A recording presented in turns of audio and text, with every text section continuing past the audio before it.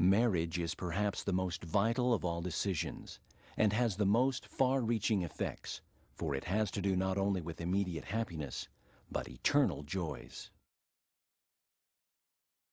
If I asked you if an action on this block of wood could have an effect on this block, you would probably say yes, and you would be right. If I start a movement here, it can affect all of the blocks to here.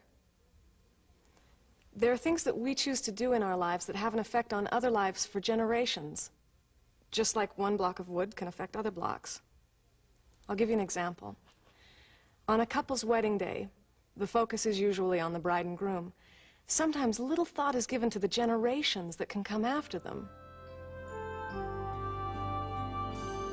Like Rebecca, I shall forsake the rest to marry in the covenant and meet the Lord's request.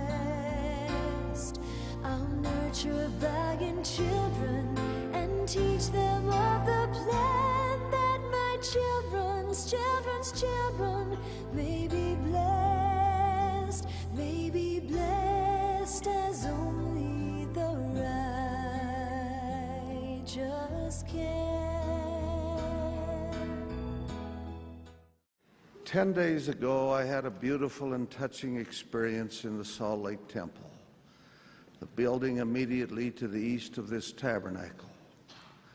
There in that holy sanctuary, I had the privilege of sealing in marriage, in 2 separate but consecutive ceremonies, 2 beautiful young women who were twins, each to a handsome and able young man of her choice. That evening, a double wedding reception was held where hundreds of friends came to express their love and good wishes.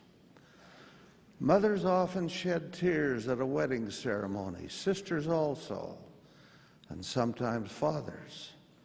Seldom do grandparents show any emotion. But these beautiful girls were my own granddaughters.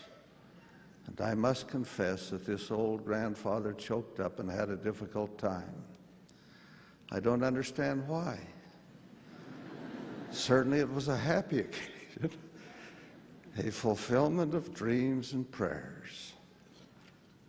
Perhaps my tears were really an expression of joy and of gratitude to God for these lovely brides and their handsome young husbands. In sacred promises, they pledged their love and loyalty one to another for time and all eternity. How wonderful a thing is marriage under the plan of our eternal Father.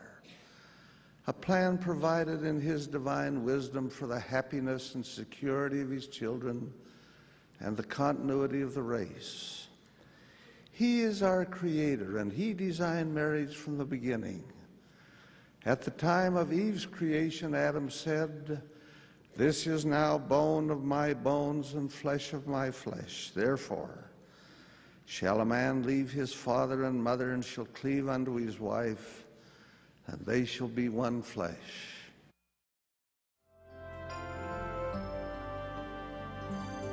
Like Isaac, I'll follow and prepare to marry in the covenant, eternal blessing share. I'll teach to all my children the power of the plan, that their children's children will be blessed as only the righteous can.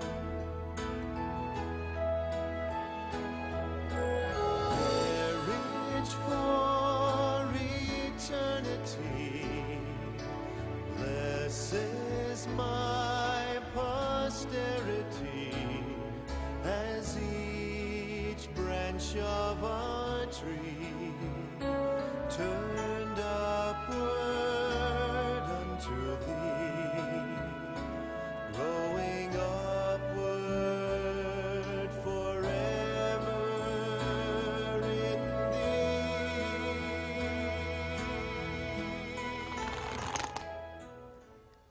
We can easily see the effects these blocks have on each other. Sometimes the far-reaching effects of our marriages aren't so obvious. But our decisions about marriage in the covenant have eternal effects, both on us and our posterity. Growing up